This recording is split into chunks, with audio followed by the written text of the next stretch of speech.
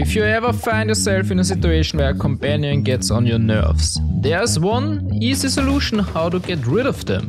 Instead of just attacking and decimizing them, risking your own life in the process, pretend you want to take them on an adventure. Go on your usual journey, which at some point ends in the Underdark. There, pretend you found a secret passage by accident, which ultimately leads you to the Festering Cove.